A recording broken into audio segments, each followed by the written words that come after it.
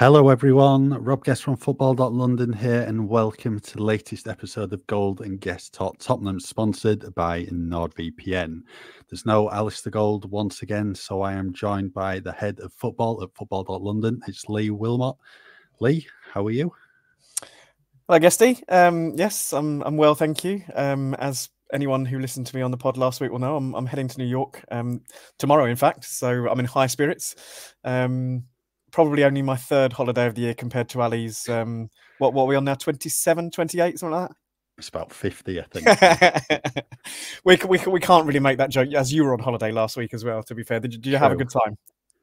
Yeah, good week off. Very cold where I went in Norway. It was like -8 in Oslo during the day with like a high of -5. So yeah, it was like tropical climate when I came back here at the weekend. But I was I've been constantly looking at the New York weather, hoping because it's my first trip over to New York, hoping that there might be a little flurry of snow, given it's getting close to December. But I don't think we're going to get any when we're out there, which would be a shame. You'll be there. I'm sure you saw enough snow though. Yes, Thanksgiving is Thursday, tomorrow, I think, isn't it? It is, yeah.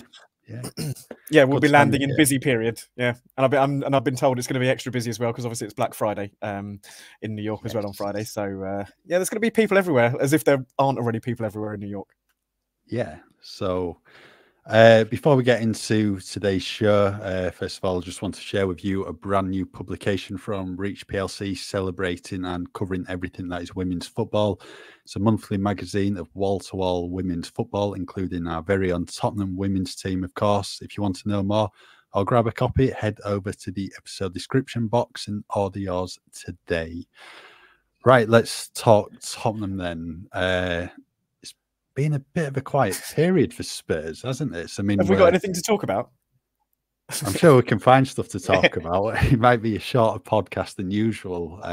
There's a few bits to talk about, especially with it being the international break. Thankfully, it's coming to an end, and Tottenham will be back in action on Sunday against Aston Villa at Tottenham Hotspur Stadium. Certainly a game Spurs need to win after those past two results, and I think Ange Postecoglou can take a few positives from the international break. I think one of them being Rodrigo Bentancur getting a good amount of minutes under his belt. First of all, last week, Uruguay played Argentina. I think he came on for about 25 minutes or so off the bench. And then last night, Uruguay played Bolivia in another World Cup qualifier, and he started the game 86 minutes.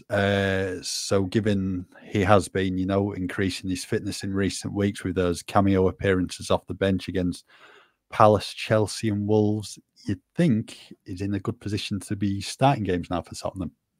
You'd think so, wouldn't you? 86 minutes last night from the start. It's kind of it was obviously it's Marcelo Bielsa who's in charge, isn't it? It's obviously Bielsa's prerogative to give him a start. We're obviously looking on concernedly, I suppose, just in case, hoping that he's going to make it through. Everything seemed to be fine. If he's done 86 minutes, everything would seem to be fine, and he was clearly wanting to start earlier at Spurs than he was brought back anyway. There was that quote from him, wasn't there, that he was ready to start earlier, and Tottenham put the waiting time back a little bit. So yeah, hopefully, fingers crossed, we'll see him starting against Aston Villa this weekend. And what a plus, what a positive that'll be, considering the injuries that we've got and the problems that Ange Postecoglou is having to overcome with squad availability at the minute. To have Rodrigo Bentancur fit and firing and ready to play. Did you see any of the highlights from the game? From what I've seen from last night's game, looks like he was playing in a bit more of a withdrawn role, kind of a more defensive role. I've not seen any highlights I was looking at his numbers, and pretty good. I think he'd won 8 of 11 duels. Pass success rate was about 92%. Yeah, I think it sounds like he's done well, and for him to have played 86 minutes is clearly there in terms of his fitness now. I think the worry when after such a long-term injury, then you lose the player to international duty. I think Ange Postecoglou and everyone at Tottenham had been, just having the fingers crossed he comes through the period unscathed. And, credit to Bielsa, because they played Argentina in the first game, and you're thinking you want to go with your strongest lineup, put Bentancur in, but on the bench got about 25 minutes or so, and then started last night against Bolivia. Yeah, he's just been desperate to be, playing more in recent weeks. But I think the thing is, once you have such a serious injury like that ACL, you just can't rush a player back in, just because something could happen again, and for him to be on the sidelines for a longer period. But he's come through these last 2 games, and with Ange Postecoglou needing to make a change in midfield now against Aston Villa on Sunday, he's certainly in the running, most certainly. It'll be interesting, won't it? You would think he would start. I think the only way he wouldn't start is if Ange Postecoglou goes for Højbjerg alongside Pape Sarr, and then Giovanni Lo Celso in the more advanced role. Personally, I think I'd probably play. I think I would play Bentancur in either of the roles if he could play alongside Pape Sarr in that kind of more defensive role, and then play Lo Celso in front, or you can play Højbjerg alongside Sarr and then play Bentancur in that more attacking role. So for me, I think he has to start. It'd be great to see him start and get back and firing in the Premier League again after what he did last season. Yeah, totally agree with you. We will go more into the lineup against Villa towards the end of the podcast, but yeah, I think he's certainly pushing for a start now, and I won't be surprised at all if he's in the starting lineup on Sunday. Another player who will be pushing for a start, as you mentioned, Giovanni Lo Celso. He's been away on Argentina international duty. Bit of a mixed round of fixtures for Argentina. Lost 2-0 against Uruguay at home, but then last night went and won in Brazil 1-0. Nicolas Otamendi scoring the only goal of the game. Really good header from a Giovanni Lo Celso corner. Not bad, eh? Not bad. He's well liked in the Argentina national setup, isn't he? They were really upset and disappointed when he couldn't make it to the World Cup. Obviously did all right without him in the end, but yeah, he's well liked over there, and it just hasn't worked. He hasn't done it for Spurs, has he? Considering how important he is to that Argentina team, it's a very strange situation for him. Yeah, I mean, they've done a piece on him today, and I said at the end, like, he's done it for Argentina. He's done it pretty much every club. He's been at Real Betis. I mean, his former Real Betis is why Tottenham wanted to bring him to the club at the end of the day. He did really well on loan at Villarreal, and it's just been such a stop-start time for him at Tottenham. I think it's his 5th season at the club now. He's just never really got going. I think he's had a couple of periods where he's had decent runs of games and looked okay. I think one of those was his first season at the club, once Mourinho came in around January, February time. But injuries, just halted his progress at Tottenham. And it's just such a shame, especially when you see him flourishing on the international stage for Argentina.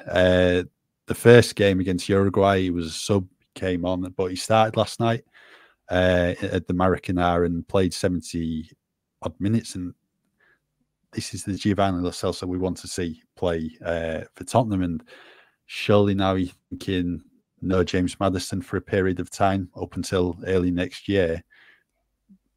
He's got to be playing. He's got to play more. I think it was certainly extremely unlucky to miss out on the 11 at Wolves just before the international break, but came on, almost scored. I think he was the one who gave away the free kick, wasn't he? Where threw himself about a bit, didn't he, when he came on? Yeah, well, I mean, he's always gone to. I just think he needs the minutes now to prove his worth, that he does have a future at Tottenham under Postecoglou. Yeah, it's going to be an interesting month or so, isn't it? With the January transfer window opening very, very soon. It's there's a lot of players in there that are kind of fighting for their futures and just wondering what's going to happen next. I think we all expect Ange to go into the market and make a few additions, given the number of players that we've got out injured at the minute, and the players that are going to be away on international duty in January as well. So, yeah, it's going to be an interesting few weeks, and we may well see someone like Giovanni Lo Celso just kind of picking up the baton and really having a go, because he's kind of putting himself in the shop window in a sense as well. If not to stay at Spurs, then to have other people looking at him thinking, oh, we could have him, we could take a punt on him. Yeah, I mean, he's the natural replacement for Maddison as well. And while I could see why Højbjerg started last time out of Wolves, because I think he definitely deserved to after a really good showing at Chelsea, you know, Spurs were lacking in that midfield three going forward, and it was a game made for Lo Celso really to try and have an influence in the final third. And it just begs the question, you know, if Maddison's out injured and Lo Celso's not starting, then what was the point in keeping him? Yeah, well, but it's one of these. Hopefully, we'll see come Sunday against Aston Villa that he will be in the team. But big decision for Ange Postecoglou to make, because yeah, he does need to make a change in midfield. But you got Bentancur, you got Lo Celso certainly pushing for starts. I think we've mentioned it before, haven't we? If he's not starting again this weekend, and then it's getting to the Man City game where he's got a goal against Man City when he first arrived at the club, hasn't he? So we did. Yeah. Could make an argument for him playing in that game, obviously, if you're one of those superstitious people and look at omens like that. But he'll be knocking on the door, won't he, saying, "Well, you convinced me to stay because I was going to have an opportunity in the side this season, but it's not been the case thus far." No, it hasn't. Just going on to a few more positives in terms of the international break. Pape Matar Sarr scoring his first goal for Senegal the other day against South Sudan. I think that was in the 4-0 win, scored after a minute. So I think he'll certainly been pleased to have netted his first goal for his country. I think what we've seen from Sarr so far during his Tottenham career, he likes a shot from distance. Yeah. And got a goal at the start of the season against Manchester United, and it'd be good to see him getting on the score sheet a few more times between now and the end of the season. So he's certainly got it in him. I was going to say, we saw it in the World Cup. He was quite happy to have, when he came on in those games in the World Cup, the first thing he did was to have a shot from about 25 yards, I think, and then did it again about 5 minutes later. And then we've seen it at Spurs already that he's quite happy to do it. So, yeah, it was I don't know. I've seen the goal, and I don't know if it's if he meant the control, but his control took him away from the defender on the edge of the box, and then he had that space to then take a low shot past the goalkeeper. If he did mean it, it was excellent control, and as I say, got him away from the defender brilliantly. So, yeah, really good for him to get that, and it just adds to what's been an excellent season so far for him, doesn't it? Really. Yeah, most definitely. Someone else who was on the score sheet over the international break, Son Heung-min. I mean, it wouldn't be an international break without a bit of an injury scare for Son, and that was the case in the first game against Singapore. I think he went to ground, needed a bit of treatment, managed to play on for the full 90 minutes, spoke after the game, said he was fine, and then he started the other day against China, 2 goals and an assist for Son. So not a bad way to round off the year for him. Shushing the crowd as well, wasn't he? Shushing the crowd. I apologise. I think my my internet went a bit ropey there for a second, so I may have frozen for anyone that's watching on YouTube. Hopefully I wasn't doing anything stupid with my face. But yeah, you're absolutely right. It's it wouldn't be an international break without something going on with Son. It seems to happen every single time, doesn't it? Was it the last one or the one in September where there were the pictures of him with the ice around his foot as he came out of one of the complexes on international duty and sent everyone into a frenzy, but everything was then fine because he played a day later or whatever it was, or was in training a day later. Yeah, he's the main man, isn't he, for his country? He's the main man for Spurs this season. We could do without him having injuries, given the number that we've got at the minute. But everything seems to be okay with him. And yeah, another goal in what looked to be a little bit of a feisty affair with China. But hopefully he comes back okay, and I'm sure we'll see him starting through the centre against Aston Villa on Sunday. Yeah, a couple more goals would do nicely on Sunday against Villa, because like I said earlier in the pod, Spurs need to get back to winning ways, especially after those last 2 results. And yeah, just need Son to keep on scoring. Thankfully, wasn't an injury after going down. So, right, it's an interesting one, isn't it? Because you kind of look at the league table and you think, oh, 2 defeats in 10 games isn't bad, but because they've both come together right before the international break, it makes it look a little bit worse, doesn't it? Sorry, 12 games, 2 defeats in 12 games, I should say. I was just checking. I've lost track of a couple of games somewhere. It does, and I saw someone saying the other day, I don't know if this was on, I think it was on social media, season's over. Like 2 points off the top after, 12 games, but it is just because they had a really bad week and all those injuries mounting up. But if you'd offered Spurs that position the first week of August, you'd be 2 points off the top in the top 4. You'd have snatched their hands off. Absolutely. I must admit, I did jokingly say after the back-to-back results, oh, well, the title charge was nice when it lasted for 10 games, but there we go. We're still in there. It'll be interesting how we deal with these injuries in the coming weeks and how we get to January. If we get to January and we're still in and around it and the players are coming back, then I think I've said it before, then you do start to get excited. Talking of exciting, it doesn't get more exciting at Tottenham Hotspur this season, as we've seen. And the best way to soak up all the atmosphere is inside premium hospitality. Guaranteed seats to all home matches. You can indulge in unforgettable dining experiences at Spurs' world-class stadium and enjoy exclusive member-only events outside match day 2. Premium at Tottenham Hotspur, it's unmatched. Visit tottenhamhotspur.com/premium to find out more. Before we move on to any more Spurs stuff, the big news this week concerns your club, Guesty, and Everton's points deduction. There's lots of rumours flying around about Chelsea and Man City, and there's even been a talk of a Jermaine Defoe transfer to Portsmouth, 16 years ago, and Spurs being brought into it. What have you made of everything that's gone on this week in terms of your club? I think the punishment is extremely harsh for spending about 24 million over. It's minus 10 points. It's ridiculous, but I think they're just seen it as setting a precedence, really, because everyone's been talking about, well, Man City 115 charges, Chelsea. It's like, when's this actually going to happen? And if you're giving Everton minus 10 points, then surely, like, City, you're going to be relegated a few divisions.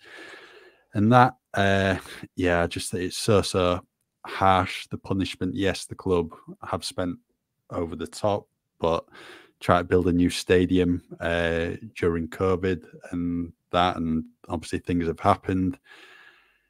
But I think, in all honesty, if you're going to lose 10 points in any season, this is probably the season, given the when you're doing all right. Yeah, we've done all right, and we should really have a few more points on the board, given some poor results in the opening weeks of the season when we played well, but just weren't managing to finish off games. So you got the likes of Luton, Sheffield United, and Burnley, who could look like they end up going straight back down. But for Everton, I mean, if results go the way, the win at the weekend against Manchester United, they can be straight out at the bottom 3 again. So hopefully, obviously, the club really, really unhappy with the punishment. Gone to appeal it. If it goes to appeal, hopefully it's eradicated or at least reduced. But I think it's just left everyone wondering what's going to happen with the likes of City and Chelsea. And I know there's plenty of stuff on the Football.London website, isn't there? This week. There's been plenty that we've talked about around it. The cynical part of me does feel like, and this is not to belittle your team in any way, it does feel like, because Everton aren't part of the elite, as it were, at the moment, that they've made an example out of the club. If it was the likes of Chelsea, well, we know there's issues that need to be investigated at Chelsea. There's issues that are being investigated at Man City. It does kind of feel like they're making an example out of a club that's not one of the elite at the moment, which seems a bit wrong given Everton's history and standing in the game over the years. And then we spoke before we came onto the pod, obviously, about that Jermaine Defoe situation. How far back are people going to go with this stuff? If we're looking at something that is, what is it? 16 years ago that was 2008. So it's like you said, how far are you going back? Are you just going to start going back to the 90s? And that now is ridiculous. If no action was taken at the time, then how can action be taken now? Yeah, exactly. It's just one of these things. What we also did speak about before coming on the pod in relation to Everton was the Richarlison transfer. Obviously, it was saying in the report Everton had budgeted about 80 million. Richarlison in the end sold him 660. The club obviously needed to get it done at the end of June for that to be on the books. Needed the money desperately. So what you're saying, if Everton are £24 million out, you're saying that it's all Spurs' fault essentially. That loss of 20 million. No, I'm not. I personally think he probably should have gone for more than 60 million, because I mean the amount of big moments he produced for us in, you know, really crucial games, especially that season where we stayed up, season before last. Always produced for us. Brazil's number 9. Given the, you know, the market value of, you know, some probably average players going for a hell of a lot of money, I thought you'd be looking at least 70, 75 million for him. So I thought that was, you know, at the time, a decent deal for Spurs, 60 million. It's not turned out like that so far. But what I would say is, you know, Daniel Levy and Tottenham, you do the best for the club. You get the best deal you can. You don't do, this club's in trouble, they need X million more, oh, we'll give them that. You don't do that. You look after your own club first of all. So no, it's unfortunate that Everton didn't maybe get the money they wanted, but no, I totally understand it. Yeah. Yeah, it's Daniel Levy's never worked like that in being sentimental, has he? He'll get the best club for his best deal for his club that he can possibly get. So we've already spoken about Lo Celso already in this podcast, but we probably should move on to him again in terms of transfer talk, because he's been linked with a move away already today, hasn't he? Yeah, there's been talk of him past few days making a move to Barcelona in January. That's nothing new. There was rumours of a move to Barca in the summer. Move never come to fruition, but it's because Gavi's out injured now. I think long-term ACL injury, so they're going to be looking for a replacement. No surprise to see Lo Celso linked with Barca, as he has been in the past. Always done well in Spain with Real Betis and Villarreal, but if you're looking from a Tottenham point of view, surely you just keep him. It's a no-brainer, especially given Maddison's current situation, and you're hoping now that Lo Celso will be able to get a bit of a run of games, show Ange Postecoglou and everyone at Tottenham what he can produce. So for me, it's just one of these, unless it's a stupid amount of money that's going to be offered. But is that going to be the case given Barca's financial situation? No. Then you just keep him.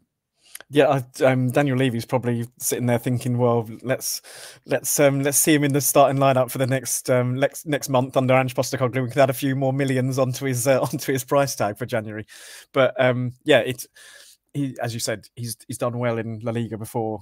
It would make sense for Barca to kind of make a move for him and for him to be linked there. I'm sure they've got other targets as well, but yeah, it'll be interesting if he gets a run of games, and if he can put himself in the shop window for a January transfer. It will all depend on how much I think he's offered. I think Daniel Levy will probably cut his losses on him if a reasonable offer came in. I can't even remember how much. Was it 27 million that they signed him for in the end? There was lots of talk of about 40 initially, weren't there? But I think it ended up being about 27 million after his initial loan. Yeah, but I think the initial loan cost quite a bit of money, so it might have totaled like 40 million plus. In the end, not exactly value for money from a Tottenham perspective so far, but no, there should be an opportunity there in the coming weeks for him to make that case. It was fantastic in the summer, in pre-season, really impressive in those games, and he's just not gone his way. And I mean, you can understand why, given the form of James Maddison. That quad strain's not exactly helped his cause, and I think it's about 83 minutes he's played across 4 games. The Fulham game where he started, I thought he'd done all right, you know, and then obviously he was replaced at half-time with the injury. And then he's come on against Bournemouth, Fulham and Wolves. And, you know, when you get in 10 or 15 minutes, that's difficult, isn't it? Yeah, it's probably about enough time to get up to the speed of the game. It's not enough time, you know, to influence things. And especially, you know, like the Bournemouth game when you're 2-0 up already and the game's won. The Fulham one as well, there's not really much he can do. So, yeah, I can understand the frustrations from him. But as I said, Maddison's out now. There should be more opportunities coming his way. If Maddison comes back in the new year and Barcelona come in with, say, 30 million, do you think Spurs would take that? Yeah, I think so. I'm not sure what Lo Celso contract status is. I think there might be another year, 18 months. Yeah, I'm not sure, actually. So if that was the offer, then I think you'd certainly have to strongly consider it. But that's all got to be dependent on Gio's form between now and January. June 2025. So he's got a year and a half left. Yeah. Someone else who's been linked with a move away over the past week, another young Argentine, it's Alejo Veliz. Obviously, he joined the club from Rosario Central in the summer. Only seen him a couple of times, brief cameo appearances against Liverpool and Luton. Played a couple of times in the EFL Trophy away at Colchester and Peterborough United. I think he's certainly one for the future. We're going to see him on the bench, I'd probably say pretty much every week now, between now and the end of the year, just due to the amount of the injuries. He's been linked with a loan move to Bologna. Would that be something you'd consider come the turn of the year? It'll be, yeah, I think it's all going to depend, isn't it, on the time scales of the likes of Manor Solomon and Richarlison coming back from injury. If they look like they're going to be back in the early part of 2024, then I suppose it would make sense for Veliz to go out and get some minutes under his belt somewhere else on loan. Given that you have got some players in the youth setup that could probably sit on the bench and when come on when called upon. If we're lacking in that department with the injuries, I don't see why you would let him go. Really, he's not quite ready yet, obviously, but if you can throw him on for 5-10 minutes at the end of matches to try and get you something, put himself about a bit, and give him that little bit of experience and a bit of physicality in the Premier League, I think you'd keep him around the club. Yeah, I agree. I think maybe a loan move would be beneficial, but I think it might be beneficial to Veliz to, you know, stick about at Tottenham for another 6 months or so until the end of the season. And I suppose it's also going to be dependent on potential incomings in the forward line as well. Spurs do have options to play through the middle. Richarlison, Son, I suppose Brendan Johnson can do that role as well, but given Tottenham's position, there's going to be some FA Cup games on the agenda. Come January, hopefully there'll be more than one. Some opportunities might come his way. Can see why it would be beneficial for him to go out and learn. But we're only a couple of weeks away from that FA Cup draw now, aren't we? It's always I'm of a certain age where I'm always excited by the third round draw, to be fair. Yeah, week after next, is it? Second round, so yeah. Draw on the weekend or the Monday, more than likely. So, yeah, it'll be good. Hopefully, kind draw for Tottenham, and it would be nice if they did get like a lower league team to give likes of Veliz, Jamie Donnelly, Alfie Dorrington, players like that, an opportunity in the team to show what they can do. So, yeah, I think that's one we'll all be looking forward to. Right, as we're now at the halfway stage of the podcast, I'll let you know about the benefits of using NordVPN as Alistair's not here. So if you're not aware by now, the Gold Guest Talk Tottenham podcast is sponsored by NordVPN, and you can use the service in a host of different ways to enhance your internet experience. NordVPN is the fastest VPN in the world. That means there's no buffering, no lagging, and you can stream your favorite shows from anywhere in the world without your bandwidth throttling. You can use Nord to set your device to thinking it's back in the UK and just watch them as normal. Not only that, but the outlay on the NordVPN subscription is cheaper for you in the long run. that's because you can purchase streaming services in other countries at much cheaper rates.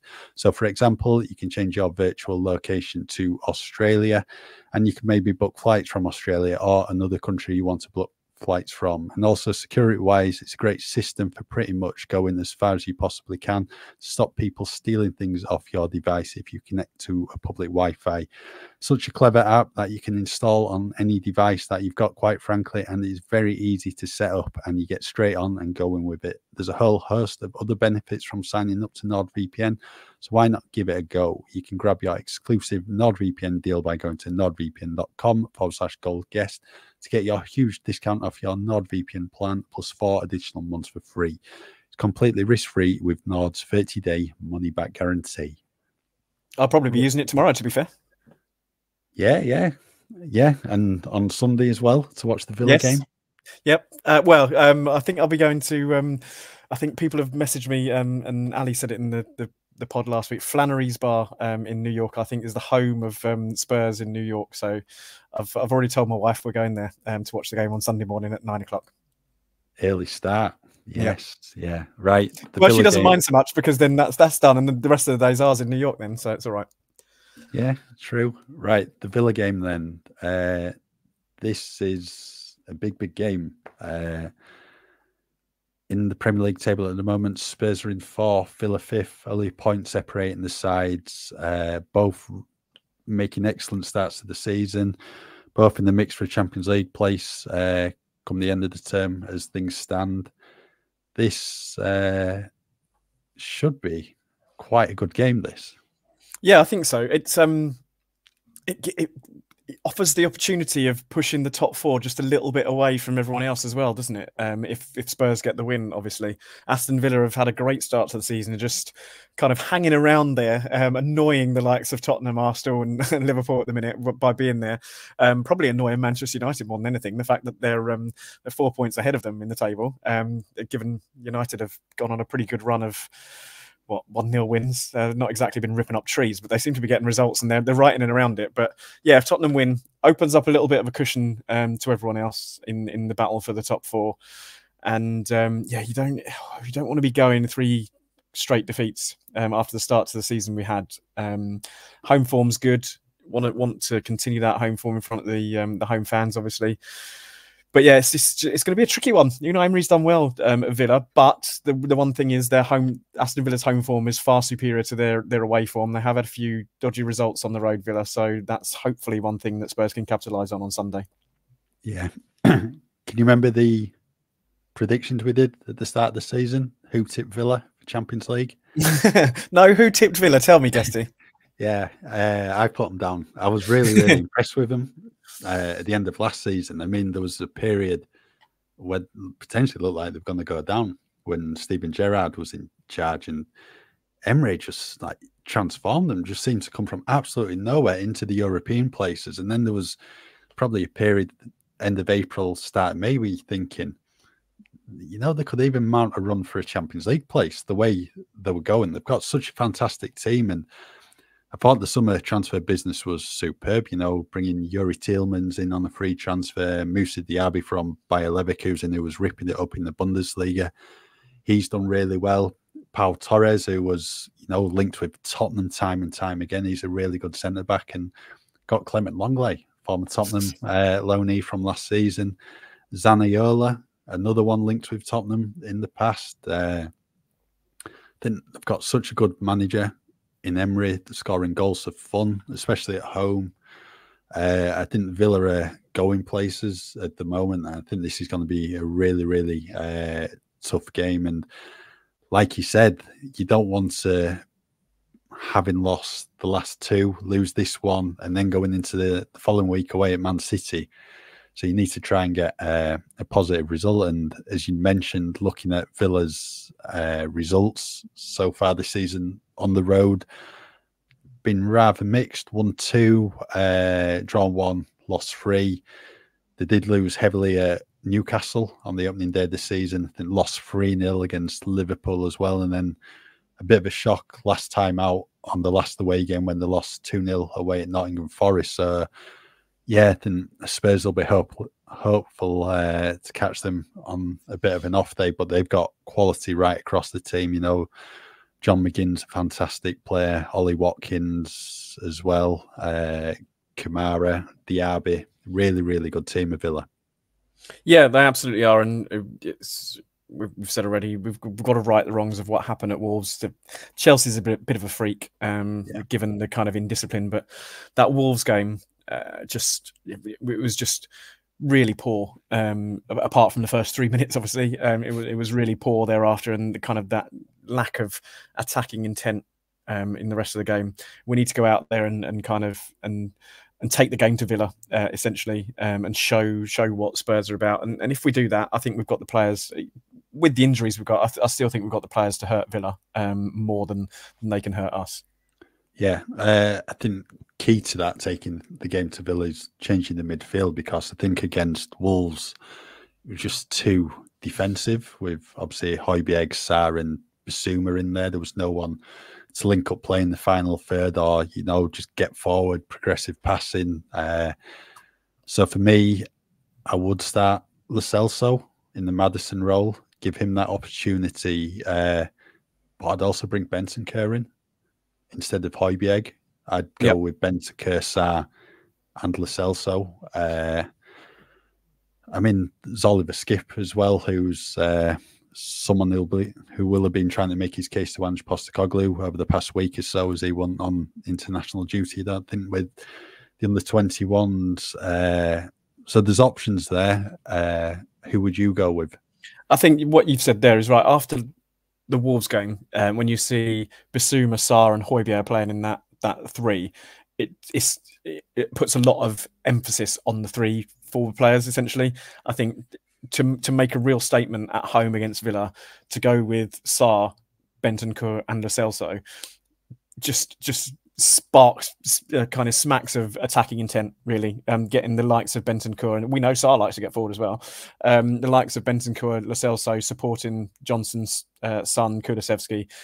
5 players that can really get forward. I think that really shows, will make a statement, and that we want to go out and win this game. And Ange Postecoglou's way of football, isn't it? He does want to go out and win games of football, playing the right way, which is why that kind of midfield surprised me against Wolves.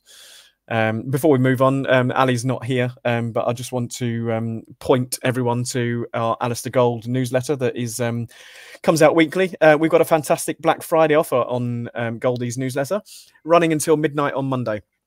We're offering a massive 75% off an annual subscription. So for just £10, you get a year's worth of exclusive newsletters from Ali straight to your inbox every week. There'll be analysis and insight from behind the scenes at Tottenham Hotspur Stadium, interviews, features and Q&As that you won't be able to read anywhere else. Just a tenner, not much more than a pint at the game. To sign up, you can go to spurswithalistairgold.substack.com/Black Friday. How much is a pint at the game? I think it's £6.50. Right, expensive. Well, it's expensive everywhere. Yeah, right. Just going back to the Villa game, then obviously we've said who would start in midfield. In terms of the team, I think it pretty much picks itself, but there should be a change at the back, you'd like to think, with Destiny Udogie, who was suspended against Wolves in the last game following those 2 yellow cards against Chelsea. He should, you'd be thinking, in contention, because he wasn't part of the Italy squad for their Euro 2024 qualifiers. They'd kept him out because of the muscle injury he had in recent weeks, what he picks up against Fulham and missed the Crystal Palace match. So a good couple of weeks at Hotspur Way, you'd think, yeah, he should be back in the team. Just opens up the possibility of kind of inverting those fullbacks again, doesn't it? Yeah. With him in the side. Emerson Royale didn't exactly cover himself in glory against Wolves, and did nothing for my fantasy team after I put him in. I took Udogie out, obviously, and put Emerson in because I knew he would start, and got me no points, so he'll be coming straight back out again. But yeah, it'd be good to see Udogie back in the team. You just don't think a young player like that, and the kind of his loss is felt so much you wouldn't expect it, would you? No, I mean, he's made such an impact at Tottenham this season since he returned from his year back on loan at Udinese. He's been absolutely outstanding. And yeah, that was a huge miss not to have a doggy at left back making those runs forward. But I mean, I think you're always going to struggle when you take probably 4 of the best players in the team out in Van der Van, Romero, Doggy, and Maddison. Their absences were certainly felt, so it will be nice to have a doggy back in the team if that is the case on Sunday against Villa. I thought Emerson had done well in his cameo appearances, but he's not someone who's going to, make the same runs as a doggy going forward and have that impact that a doggy does. So, yeah, I think it would just be nice to have him back in the team, and I think Villa will be looking forward to coming up against him because you know what he can offer going forward. Do you expect the 2 centre-backs to stay the same? Do you expect Dyer and Davis to be the ones? Yeah, I think it'll pretty much defence, apart from a doggy coming in, and the front 3 will just be as it was against Wolves, I think. Yeah. No chance of Ashley Phillips getting a run out? We'll have to wait and see with Ashley Phillips. Alfie Dorrington, who was on the bench as well. I thought Ben Davies did well against Wolves, came out with Man of the Match award. Yeah. Dyer did all right, not as good as Davis. But this is the thing, Spurs were 6 minutes away from winning at Wolves. I think, especially with Dyer having the experience when you're coming up against someone like Ollie Watkins, yeah, I think it'll keep it the same. Yeah, it's just let's not get into that again. Me and Ali had a long conversation on the pod last week about those players and that have been around for a while and always the scapegoats, and then Eric Dyer making the mistake to obviously for some reason play offside in the 97th minute against Lamina, but there we go. I can't see it. I can't see any major changes. Ange seemed to be quite happy with what they did last week against Wolves, the two at the back. Yeah. That's what he said in his post-match press conference, and yeah, I can just see him sticking with that. Just hoping that it's a more positive result this time around, and given it's Man City versus Liverpool this weekend as well in the Premier League, someone's going to be dropping points there. So if Spurs can, get 3 points, they could be moving right up that table again and making a bit more space between themselves and Villa, what would be nice, especially as they're coming into such a tough run of games with Man City away and then West Ham and Newcastle at home prior to Christmas. So, yeah, Spurs just need to carry on getting the points on the board, really. It's Saturday lunchtime, that Man City-Liverpool game, isn't it? So we'll know exactly what's happened by the time Spurs play on Sunday. We will. Right, I think we'll leave it there for today's latest episode of Gold Guest Talk Tottenham. So thank you for listening in. Just keep with us at Football.London for all your latest Tottenham news. To grab our huge discount off your NordVPN plan, go to nordvpn.com/goldguest. You can receive an extra 4 months for free, and there's no risk with Nord's 30-day money-back guarantee. The link is in the episode description box.